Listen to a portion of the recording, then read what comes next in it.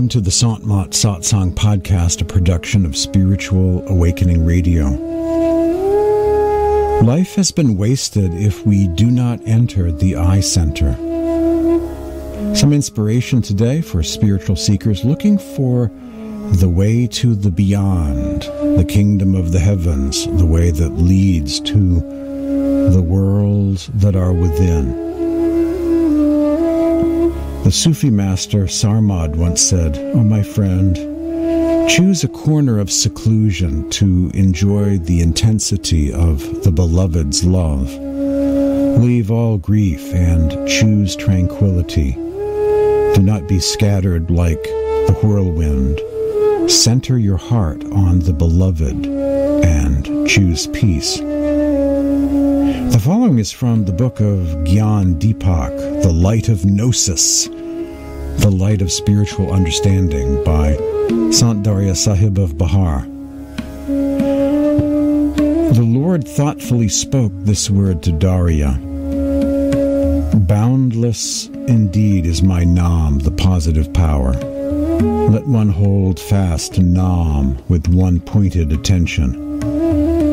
Call the Lord of time and illusion. The negative power can never go near such a person. Let one merge one's attention into Nam while standing or sitting, and let one direct one's love to the divine inner sight. If one bears the Satguru's imprint, his authentic passport and his spiritual coin of transaction, one will certainly go across the ocean of the world, this ocean of samsara. Such a one discards the deception of gods and goddesses, and being engaged in the true practice, Surit Shabad Yoga, inner light and sound meditation, is steeped in the Lord's love or bhakti. Giving up delusion, he endearingly holds fast to the beloved, nurturing the true love obtained from the Satguru. While standing or sitting, he thinks of the Lord and remains absorbed in the sound current. He takes shelter under the truth, and thus brings Kal, the negative power, to defeat." This is a mystic poem of Niloba of Maharashtra, titled "This Light." Astonishing, this light, so different. Even with eyes closed, you see it. It was never lit, nor does it ever go out. The luminous soul makes it shine eternally. No color, yet all colors. This light is illumined by life itself. Neela says, "Today God in His grace used my offering of the lamp of devotion simply as an excuse to let me experience this light." The following is on the monism of Sant Paltu Sahib, another classic Sant of India. Paltu asserts that in reality nothing exists except the Supreme Being. All that we see before us is simply a manifold appearance of the one power that we call God. There is no question of duality or multiplicity. With Paltu, monism is not a philosophical doctrine, but a fact of experience. The mystics actually see with their inner eye the eminence of the Supreme Being. Sant Paltu Sahib. The wave emanates from the ocean and merges back into it. It merges into the ocean, and just so does Maya illusion return into Hari, or God. The Vedas and the Puranas are all entangles. How can they enlighten the seeker of truth? As fragrance is concealed in the flower, and fire in the wood, as ghee is hidden in the milk, and water in the pitcher, so is the formless Lord manifest in the creation, for none else exists. One who speaks of them as two commits a grievous error. O Paltu, there is no difference between the Lord and His manifestation. The wave emanates from the ocean and merges back into it, says Paltu Sahib. The body is the true temple of the spirit. Another verse from a classic Sant, Sant Pippa Sahib, found in the book Songs of the Saints from the Adi Granth, translated by Nirmal Das. After searching all the world, it was in the body I found all the treasure of the world. Nothing is born, nothing dies. Such is Ram's light, such is God's light. What is contained in the universe is also contained in the body. Whatever you seek, you shall find. Pippa says he is primal matter. The true guru, the Sat Guru, will reveal this. Hazur Baba Sawan Singh. The true master gives us the technique to conquer death by making us cross the gates that lead to and beyond it. We are able to return to this physical body at will after traversing these higher planes of existence. We remain alive and remember precisely what we have seen within.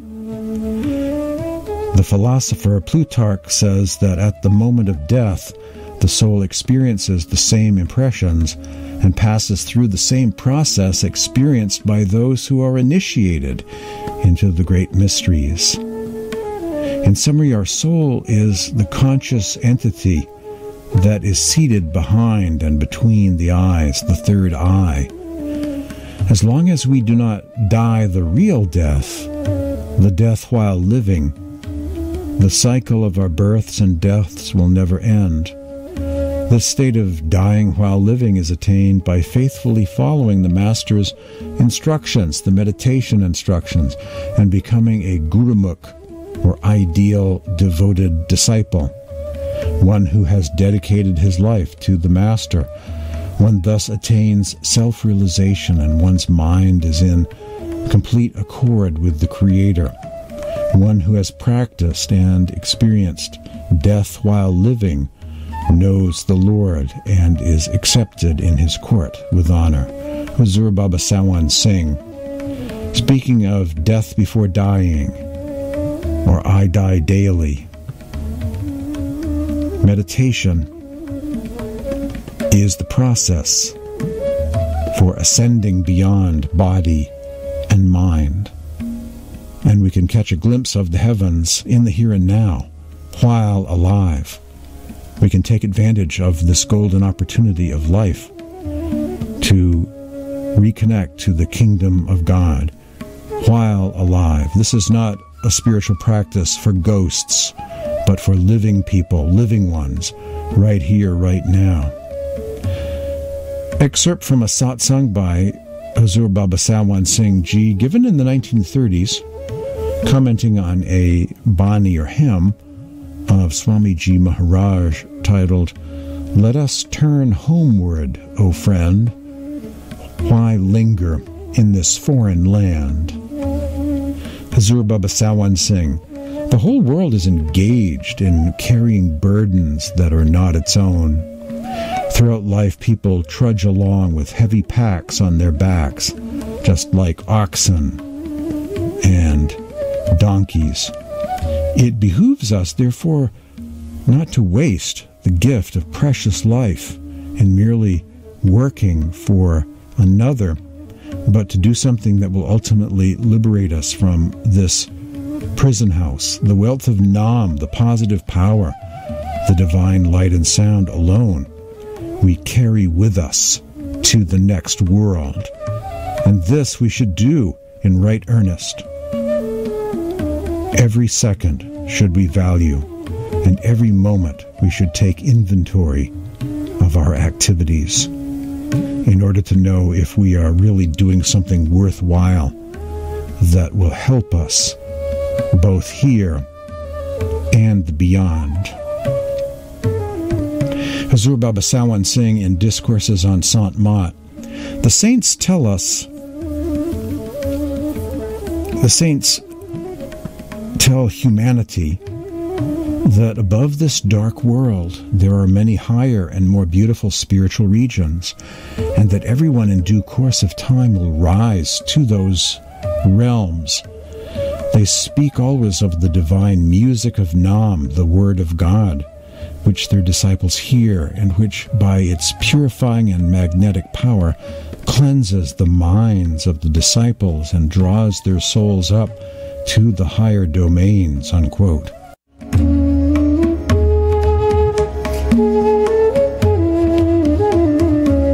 A couple of passages from Hazur Maharaj Rai Saligram Bahadur, the famous Gurumukh disciple of Swami Ji Maharaj. Merciful Radha-Swami, the Lord of the Soul, was also pleased to declare that whenever anybody is initiated into the Surat Shabad Marga, the way of the attention faculty of the soul merging into the divine light and sound, his contact is immediately established with Sat Purush Radha-Swami. Hence, Sat Purush, merciful Radha-Swami, would continue to shower his grace on everyone who would sincerely perform the practices to some extent with feelings of love and would not indulge in the evil tendencies of his mind as far as possible, i.e., he would gradually make the mind and spirit of such a devotee ascend higher and higher internally and would protect him from the obstacles put by Maya and Kal, illusion and the negative power. Also from Hazur Maharaj, if someone's mind is obsessed, is attracted towards some particular worldly affairs or towards some particular person, or entertains strong feelings of enmity or grudge against anyone, then also he would have little love in the presence or the holy feet of the Supreme Being, and for this reason his mind will not apply itself to devotional practices, and he will find little pleasure in them. To sum up, therefore, a true Satsangi should, as far as possible, detach himself or herself from worldly affairs every day, and should increase his love and attachment in the feet of the Supreme Being. The extent to which his mind gets relieved of worldly attachments, his love in the feet of the Supreme Being will increase, and the bliss of bhajan and dhyan meditation, including inner sound meditation, will also be felt in a greater degree, and he will experience internally greater daya or grace, unquote. The following is from Hazur Baba Sawan Singh. Love enables us to feel a kinship with all life on earth, to feel that all are children of the same benevolent Father. All jealousy and otherness disappear from the heart as soon as love comes in. Love is the path of complete self-sacrifice and giving one's heart away. Love is a constant and everlasting pull. A heart in which love has made a permanent abode is no longer subject to the mutations of time. It is free from transmigration. It is always enraptured with the ever-abiding sweetness of love. Love is a bond which can neither be loosened nor severed. Love is the vital sustenance of the world, the life sap of our very existence. It is the foundation of purity and simplicity. Without it, the world would be an abandoned wasteland. It is the vital essence that keeps our life flourishing and prosperous.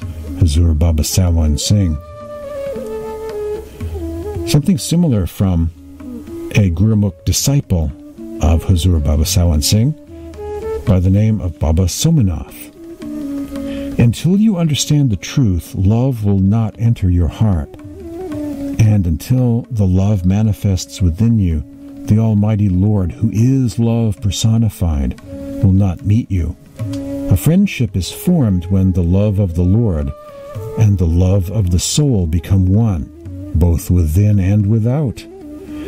When your within overflows with love, then that loving power will be attracted to you. He will become your friend. The third eye center. The path is within.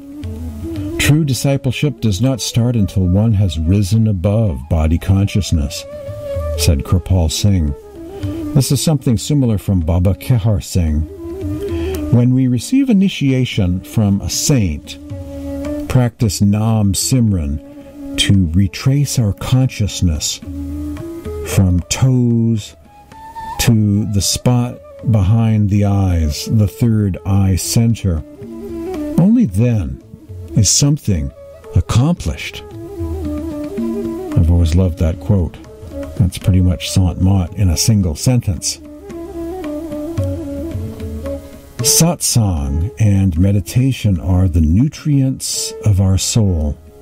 The following is a spiritual discourse by Baba Ram Singh, in the lineage of Baba Somanath, Hazur Baba Sawan Singh, and Kirpal Singh. Sant Ji would often say this: leave 100 things and go and attend satsang, and leave 1,000 things and sit for meditation. Because this is the true work for which God Almighty has given us this body.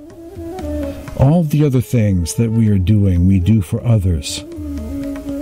So what is the work that we are really doing for ourselves, for which we have been sent into this world?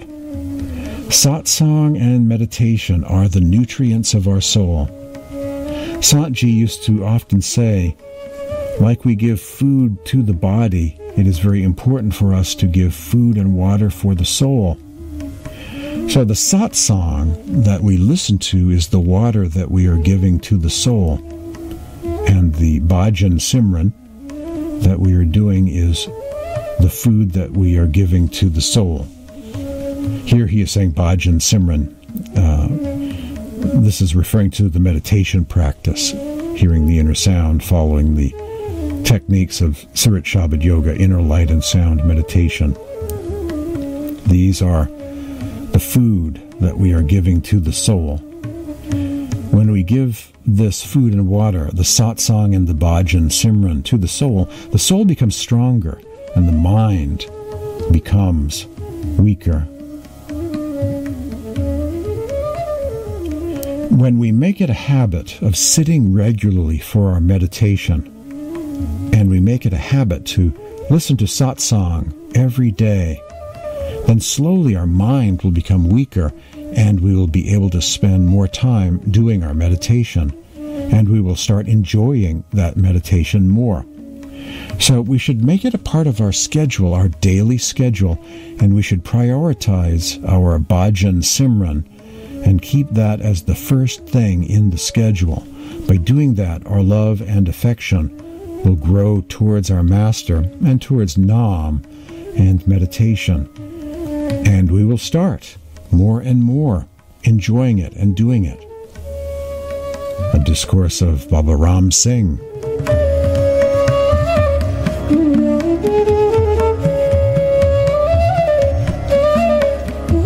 Life has been wasted if we do not enter the eye center, the third eye, the seat of the soul. Hazur Baba Sawan Singh. The sum total of these observations is that there is one power and one only, the sound current, which leads us from the eye center to our spiritual home. All other powers, without exception, keep us confined to the material and mental planes, giving us forms according to our actions. If during lifetime entry has been made into the eye center and the sound current, the bell sound, has been grasped, life has been usefully spent. If this has not been done, even though all else has been done and most successfully, then life has been wasted. This done, all is done. This not done, all else is done, is if nothing has been done. Such is the finding of Sant, and it is a fact. It is not an arbitrary mandate, unquote. Hazur Baba Sawan Singh. Reaching the eye center, merging with the sound current, is accomplishing something. We must reach the third eye center, and life is wasted if we do not enter the gate to the kingdom of heavens, the kingdom of the heavens, which is the third eye. The third eye is that gate, is that portal to the beyond. Sant Kirpal Singh Ji, come back, my children. We pass the time in ignorance. All the time God is calling you from within. The sound principle, the music of the spheres is coming within you from above. All masters say this. Tulsi Sahib said, sound is coming from the heavens, calling me back. Shams of Tabriz said, out of this temple of the body, I am hearing a sound calling me. Come up. The bell is ringing wildly. Come back, my children, come back, you see. Kirpal Singh, and we do not listen. This is how masters see, and this is within you. Light is given to show you which way to go, and the sound directs you where to go. These are the two ways back to God. A passage from Sant Kirpal Singh. The term Simran means the mental repetition of sacred names of God. These sacred names of God are revealed by a living master at the time of one's initiation into the meditation practice. Learning the meditation practice. That's what initiation means. It is learning the instruction and sitting down and experiencing the meditation practice. Simran also means remembrance, as in remembering God, remembering one's true identity and where one comes from as a spiritual being before this life and after this life. Remember the true kingdom that we're from and going back to. Remembrance is also another definition of the word Simran. Simran is given so we may purify our mind. Baba Ram Singh. We have to purify our mind, and the body will automatically get purified as a result. The masters, to bring about this purity, have given us Simran, and we should do more and more Simran. It is not necessary that we have to sit and do Simran only during meditation. We should do Simran at all times, while we are walking, while we are traveling, while we are cooking food, or while we are eating food. So, wherever the mind is idle, whenever the mind is idle, we should try and do Simran. With that, the mind starts getting pure. And once the mind becomes purer, the body automatically becomes purer. The soul is always pure. So in that stage, the upward attention automatically starts happening, and the soul starts going up automatically. Baba Ram Singh Ji, discussing Simran as not only a meditation technique, but the repetition of sacred names of God is something we can do throughout the day, throughout the waking state of consciousness, whenever opportunity arises. And if we keep at it, as many of you know who are regular practitioners of Simran, it becomes a kind of automatic thing, constantly going on in your subconscious. You know, it's always going on. It becomes a permanent state. So when you sit down for meditation, if you've been doing a lot of Simran throughout the day, and that is your custom, that is your habit, that's the way you are each day, meditation becomes easier. It's easier to reach the third eye. It's easier for the light to appear. It's easier to go within.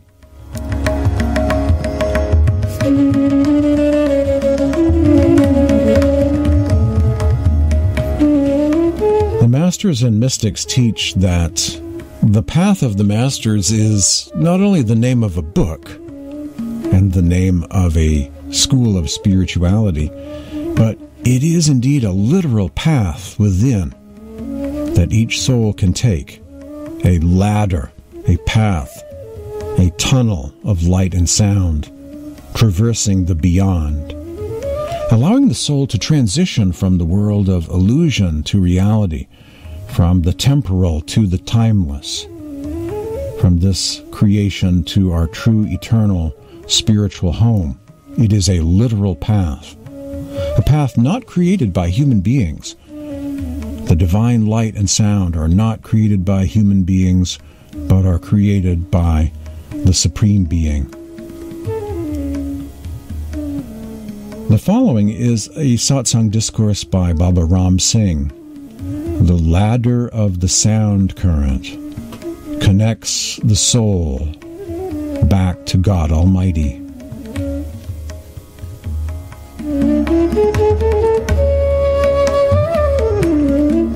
Ever since God has created this whole creation and has created the human body and human form, He has created the path to go back, for the soul to go back and meet God Almighty within the human form. This is not a path created by any Mahatmas. It is a path created by God Almighty Himself.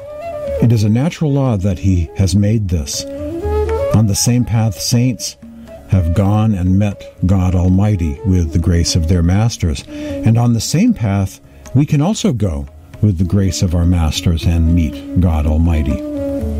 There is one sound current emanating from God Almighty coming down, but there are 5 planes in between. And each plane where the sound current traverses, it makes a different sound. So this ladder of the sound current is there connected within. And each step we take, each plane we cross, that same ladder is connected internally. The same sound current gets connected and goes back to God Almighty. It is on the sound current only that the soul rides and goes back to God Almighty, all which are connected within. But to manifest this sound current within, we have to take the help of Simran and Dhyan, and we have to concentrate our attention. We have to focus our attention from outside within, and that is how we will get to manifest the sound current within. Our mind is scattered in outward worldly thoughts, and it is continuously in the repetition of these thoughts, which are all outwardly drawn, and that is why the mind is also outwardly drawn. By doing the Simran of the Nam given at the time of initiation, we repeat that, and the mind starts getting focused, and its attention gets focused within. When we sit for meditation, we close our eyes, and then we focus our thoughts at the back of the eye center. And our faculty of visualization is also there, which also visualizes the form of the Master within. And by doing Simran, we concentrate our attention and focus at the back of the eye center. Then automatically, when we sit for meditation, our attention starts getting focused on the form of the Master at the back of the eye center. So the soul is currently situated at the back of the eye center, and therefore saints say that you start from there. You start focusing there and focus your attention where the soul and the Master reside. That is at the back of the eye center. So therefore we should lovingly focus our attention and do the Simran and the Dhyan, that is, the contemplation of the form of the Master, while doing Simran at the back of the eye center. When we do this lovingly, we also start getting the grace of the Master there. A Satsang discourse by Baba Ram Singh.